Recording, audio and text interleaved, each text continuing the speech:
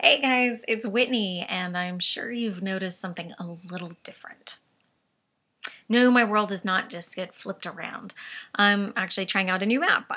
My previous vlogs have been shot using Photo Booth, which does this weird thing with the videos where it flips it around, which comes in handy if you're trying to use it as a mirror, but it makes things a little confusing if you actually know me. First, I wanted to say a very special shout out to my sister. Happy birthday! And of course, now I realize, having said that by the time she sees this, probably won't actually be her birthday because Japan time differences. But anyways, happy birthday.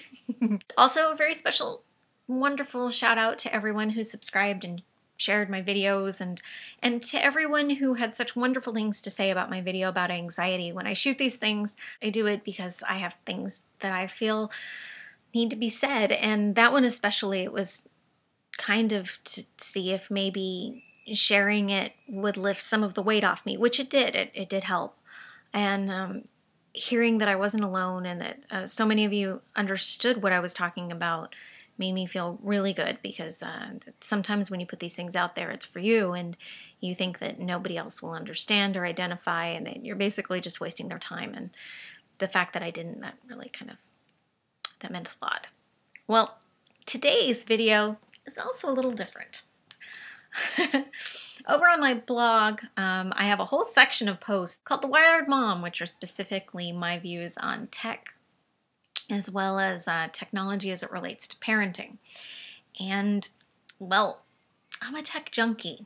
I don't go anywhere without my phone. So, I'm going to share with you a few things. First, we've all had the problem where our phone gets wet. And I'm sharing this because this week, for those of you who follow me, you already heard about the little kidlet spilling water on my phone, and I was asking for happy thoughts because Quora, my beautiful phone, Quora is my life. So here's what you do. This is what I always do. When you get a phone, take a container, fill it with rice. It does not matter what kind of rice. So you can use the cheap stuff. It just needs to be dried rice. And then all you do, take out the battery, and all you do from here is you stick it in the rice. The reason you want to make sure that the container is kind of deep is you just want to make sure it gets fully submerged. Now, my tip is that as soon as you get a nice new shiny phone, make sure you have a Tupperware container filled with rice that's ready to go, just because it'll save you a lot of time. Now, if you happen to have a phone that falls into water somewhere where you don't have a tub of rice ready, the first thing you want to do is just make sure you take the battery out. Because the problem is that if your phone connects to this battery, what it will do is it will try to pull the charge from it, and wet and electricity, not very good. You're just going to burn out your phone. So the most important thing, if your phone does get wet, even if you don't have the rice, is to take the battery out. Don't just let it dry on its own. Take the battery out so that it cannot turn on. And then let it sit in the rice for as long as you can. Resist the temptation to touch it. If you plug it in too soon, then poof, same thing will happen. So just let it sit in there and leave it for as long as you can. Okay, guys, so here are two gadgets that are going to help make, well, your life as a geeky parent or as a convention goer a lot easier. Two things. First is this guy. This is the Hyperjuice Macro made by Hypershop. It has a slightly bigger brother, the Hyperjuice Mini. This one is mostly made for charging iPhones and iPods. The bigger brother carries more juice, so you can charge something like an iPad. I find these to be really great because it is a portable battery. Really, all you have to do is the night before you're going somewhere, just plug it in and it'll charge up, and then you have a battery with you so that when your phone dies, all you have to do is plug it in. Let me just show you how simple this is. I'm going to plug in my power cord to my computer. As long as you have a USB cord that you can plug into something like a USB to wall adapter, you'll be able to charge this, and that's fantastic. Oops. There we go. So now that I've got that plugged in, you can see that the indicator light is blinking red, which means that this was totally out of juice.